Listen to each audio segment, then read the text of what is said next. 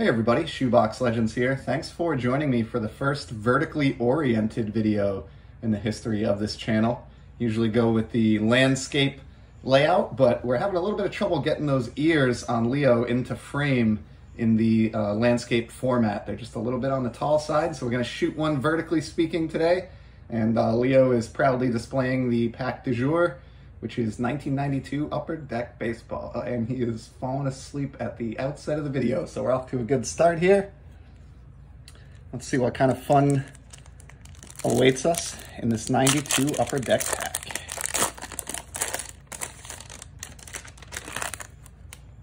Let's put that there. All right. So right out of the gate, we got a Bud Black. Leo is not impressed. There's a Diamond Kings checklist. Here's a couple greats. Ricky Henderson and Jose Canseco. Awesome card there. We got a Glenn Allen Hill for the Tribe.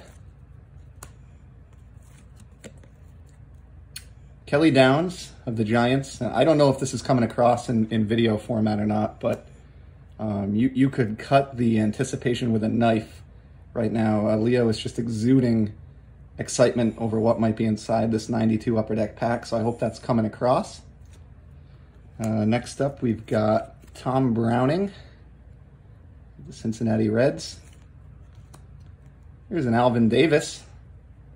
Shout out to Eddie with Eddie's Baseball Autographs. Here's a Dante Bichette with the Brewers. Next up, we got a Jose Lind, backwards facing Carlos Baerga. This is cool. The second time in the pack, we get an appearance of Ricky Henderson, and in this one, he appears to maybe be doing what he did best, swiping a bag. So that's a cool one. That's definitely one of the better cards to come out of this pack so far.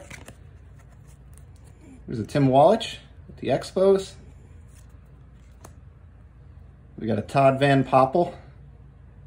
Pretty big, pretty decent card to pull back in '92. Not so hot nowadays. We've definitely lost our assistant. We're going solo from here on out. Here's a Jeff Juden. Pensively considering how his career is going to pan out in the dugout. And then one of those cool art card checklists finishes things off. I can't tell if that's supposed to be Steve Avery, I'm going to guess. Steve Avery, correct. So there's the art card for the episode. I'll just leave that one up there. Oh, and he's down for the count. So that's all we have today. Thanks for stopping by, joining me and my assistant Leo. We appreciate it, everybody. And we'll be back soon with some more sports card content. And let somebody go back to taking their nap. Take care.